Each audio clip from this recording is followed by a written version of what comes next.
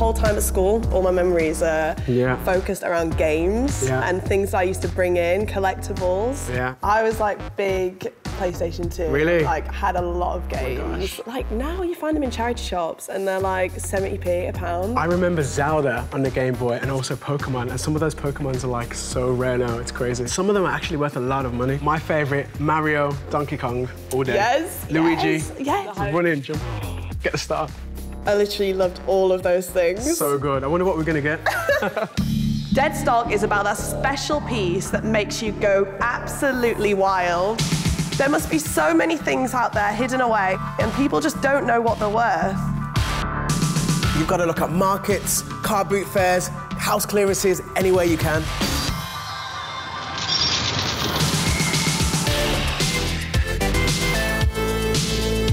I'm really hoping that we get something amazing through the Deadstock doors.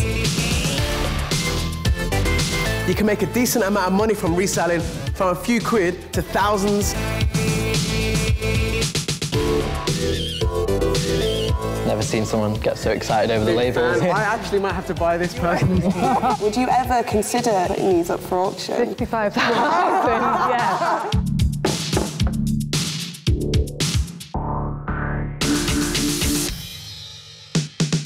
It makes me feel very nostalgic. I used to collect these from about 9, 10 years old. Had shoe boxes full of them. Did you ever collect anything? No, did you?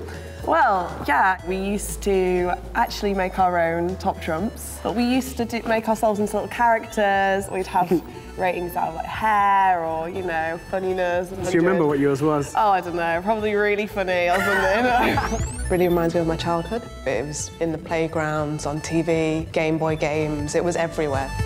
I'm Fee, nice to meet you. Reem, nice to meet you. My name's Youth. So what have you brought with you today? I've got 3 Pokemon cards. Wow. Venusaur, Charizard and Blastoise. So Reem's walking in with these Pokemon cards.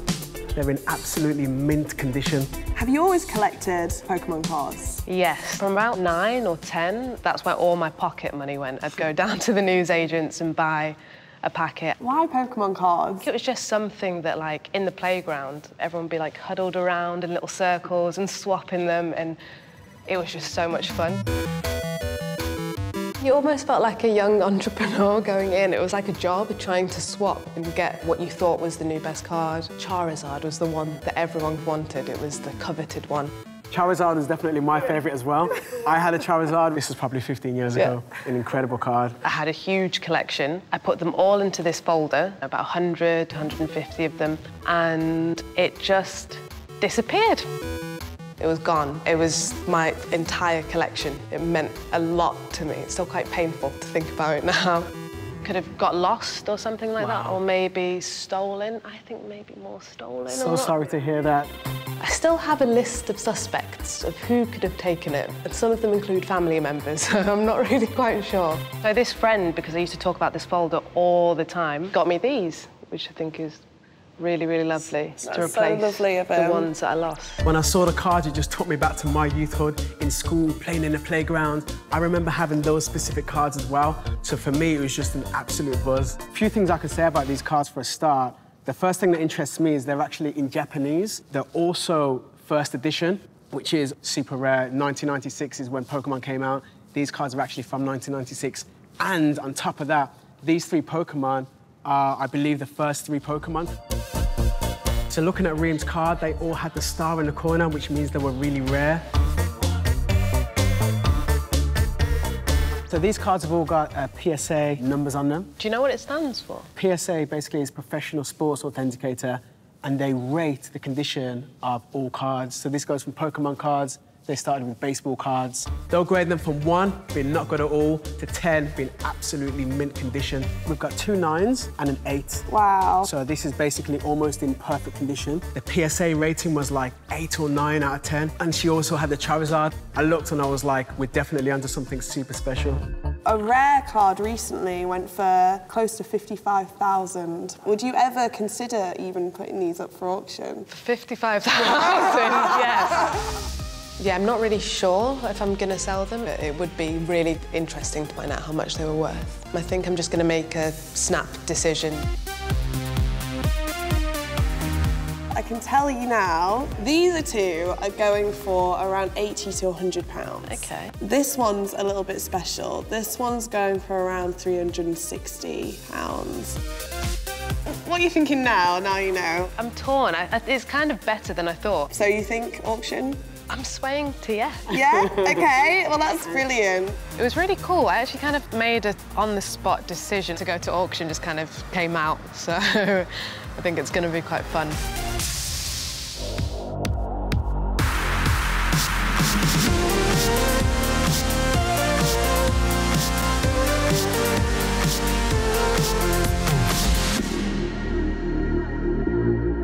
My parents always wanted me to work in the market trade. It was set in stone. There was nothing else I was really going to do.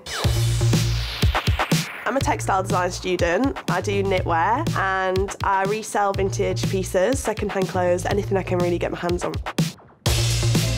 I come from a bit of a wheeler-dealer family. My mum and dad have worked in the antiques trade for as long as I can remember. My dad's a bit of a Dell boy. He's known in the trade for being a sneaky one, and he's actually got a nickname, which he's going to kill me for this, Slippery Pete. When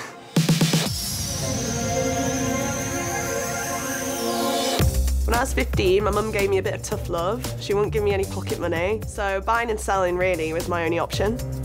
I started looking for stock everywhere, charity shops, car boots, marketplaces. There's not anywhere I wouldn't go to find the perfect gem. I'd sell it on to my friends, and that's where it all began for me.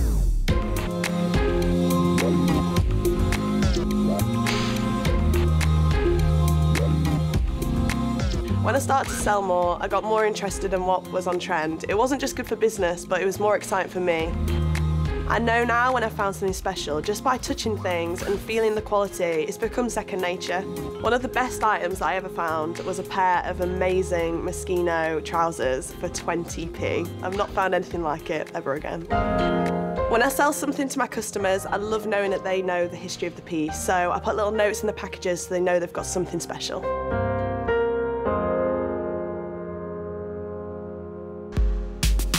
When I first started wearing it, there were so many people looking at me when you walk down the street. But I kind of like the feeling because it's so different to anything else. I can't believe how much of the 2000s and 90s clothes have come back into fashion right now. Everything to do with like Gwen Stefani, Kate Moss. I used to feel particularly cool. It stood out a lot against everyone else. And it was at a time when I was establishing like my sense of style, and it helped me feel more individual in the clothes I was wearing. How are you? My name is Youth. You all right? Nice to meet you, Ryan. Good to meet you, Ryan. What have you brought with you today? I've got with me part of my vintage Moschino collection. Okay, So a part of it. 4 items here out of 20. Just from taking a quick peek, this is exactly the type of stuff that I'm into, that I personally collect as well. Ryan walks in and he's got this incredible 4-piece Moschino collection, and I'm just totally amazed at everything I see. Where did it all start then? I used to love rooting around charity shops. My ex-girlfriend got me a pair of Moschino jeans that I fell in love with. Wow. They were the matching trousers to these. You still have them? I do still have them, yeah. When I wear it, I feel like I'm wearing a piece of history. I just have them all hung up in a row all together in my flat, so I can look at them every night, just to the right of my bed. It's got the classic Moschino print, pioneered in the 90s, Exactly. because Franco Moschino used to work for Versace, and that's how we got into this kind of style. Franco Moschino was a designer who was popular in the 80s and 90s. I've always said Moschino, but I've been told by many people that it's Moschino. He's all about big, loud prints, bold statements. Fashion is always fun with Moschino. I think that was part of his ethos. Moschino was always very positive in his affirmations. Make love, not war. Best things in life are free. Let's love each other. The slogans that he had on the pieces were kind of anti what was going on at the time. And for me, I really connected with that. Out of this lot, the cats and dogs probably have to be my favourite. Incredible. Just because they're so different Can to we have a anything look? else. Go on. Wow. Such a bold print. Every piece is completely different as well. And they've all got a personality, haven't they? Some of the rarest prints of Moschino are pattern prints. So there's the newspaper print, the cat and dog print. They're so rare to get and really difficult to find. As you can see from the labels, this is very, very vintage sportswear, SPA. Never seen someone get so excited over the labels other than me. I actually might have to buy this. Looking at the labels that Ryan has, they're all legit. You can tell by the material, the feel, also the stitching around the label. It's just amazing to see. This receipt shirt is something that I don't think I've ever seen before. I'm not sure about you. So these are all individual receipts. Wow. That's just one of a kind, isn't it? I've never seen this one before. This is going to be one of the rarer ones, I think. It's a bit like collecting trading cards as a kid. You kind of just want to get as many as you can to show off to your mates. I was actually looking at this piece as well. I think this is a fund that they used a lot later. 2000s plus. And you're interested in selling them all, potentially? These four I'd be looking to let go of, yeah. It's really good to see that people still have Moschino pieces. Ryan's just a perfect example of people that still collect, still really love the brand, and still are into the vintage stuff. The best thing to look for when you're rummaging through car boots, charity shops, are definitely scarves. A lot of people don't notice them, but things like this, bag of 7 Moschino pieces, that's going to make you a lot of money. The reserve prices on this are £20 to £40. Even if you sold them for £10 each, that's 70 quid.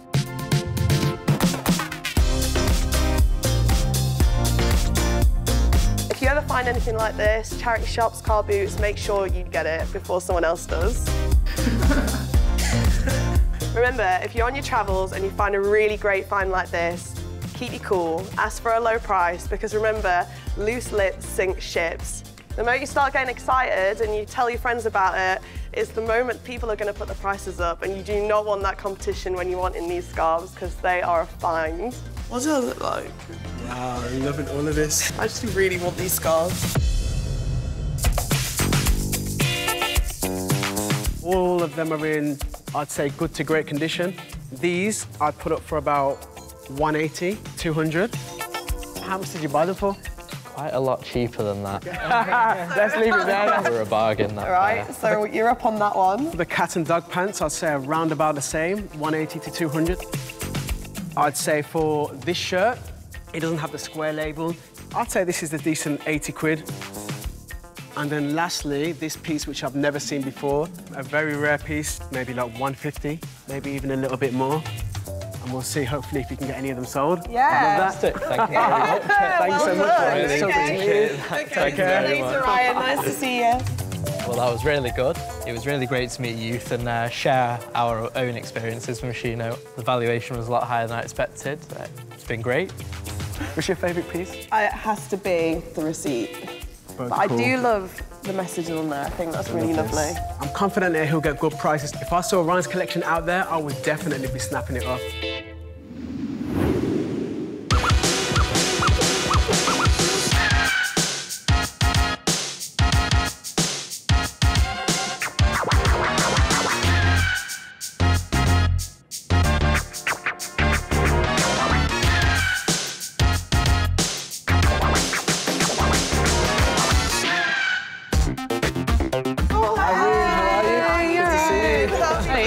Thank you. How are you feeling about the Pokemon cards today? I'm really excited, actually. In terms of the reserve, I saw that you put 300 on the Charizard, Yes. which is one of the rarest ones. The other two, Blastoise and Venusaur. So with the other two, I went a little bit higher than the valuation that you gave me. So I think I went to 120. You're not wanting to let it go? To be honest, I don't think I'd be too disappointed if they didn't sell, because I kind of want to hold on to them. They mean a lot to me. Well, let's get in there and see what they go for. Let's go. Last chance. Sold. I know you need a toilet, but you look nervous. I'm just so excited right now. There could be a Pokemon fanatic online right now watching. All in this room. Exactly. We're starting off with Blastoise. The first of 3 Pokemon cards. They're very special, these. They're Japanese 1996. Starting the bidding at £70. 70. You got a tough crowd today. 70. Not today. We've still got another 2 more. We're going to see what happens. No bids for Blastoise whatsoever. 24.76p. Another Pokemon card. Again, starting the bidding at 70. £70. You should go up there. 70. Bargain. Sorry. This is the rare one. You've got the Charizard. Charizard. And the last one, 24.76. It's Charizard. He's amazing. 1996 Japanese hologram card. We'll start the bidding at 180. 180. Oh, I'd love to be. 190. Here we go. 200. Something's happening. 210. 210. 220. Yeah, okay. 230. 230. £230. It's quite a lot of money. Any more? £230. Not today. 230 quid. 230. Charizard was doing so well, but it just fell at the last hurdle. The reserve was just too high. 230. That's a lot of money. It shows that they are worth something. At least all three stay together now. Exactly. That is a very good point. Charizard was getting bids. I was kind of like, no, you can't break them up. They have to stay together. I could see that really you kind of wanted them to come home with you. Reem loves her cards, and I think she's super happy that she's going home with them, so it's a win-win. Thank you for Now you can go to the toilet. Yeah, exactly. Lovely. Ciao. The key to selling is to know your market and where to sell to reach that market. Ryan had 4 crazy Moschino pieces. My plan was to get those 4 pieces online. My aim is to get the best pictures and get the best descriptions so they definitely sell. I took all the time that I needed. They look great. How you doing, Fee? How you doing? I'm good. I've got some stuff to show you. It's about Ryan, Right. the king of Moschino, remember? Oh, what a collection. So basically there was 4 pieces that I put online. Fee, I reckon we can give him a call now. Yeah, let's you ready? do it. Let's see what he thinks. Let's do that. Hey, Hey. how you doing? How are you? So we've got some super good news about the pieces. They all sold apart from one item. The cat and dog jeans were the ones that sold the fastest. It was about 24 hours they sold them, which I couldn't believe. It just shows that people are so interested in them. They sold for £130. Yeah. We're telling Ryan the prices, and the look on his face says it all. You think he's really happy. The second one was the Moschino sports shirt, Ryan. That sold for 80. Perfect, yeah. And the third one was one of my favourites, and definitely Fee's favourite, the newspaper Moschino jeans. They sold for 80. Great, yeah, they didn't even fit me stuff. Did they not? I feel like they would have definitely fit me. I'm a bit jealous that they sold. The only one that didn't sell is the receipt shirt, which is still here. Yeah. So Ryan, in total, you made £290 on the 3 items that you sold online. How do you feel? That's really good, and I'm not too upset about the receipt shirt either. Oh, I'll definitely get some more wear out of that one, and then I can let it go whenever. Yeah. Absolutely. Ryan's reserve for his receipt shirt was $120, but I think he's really glad he got to keep it. Thanks so much for coming down to the warehouse, Ryan. Thank you very much for having me. Anytime, dude. Take care, See you dude. later. Ryan was really happy overall. He's really excited to have the money and buy more Moschino.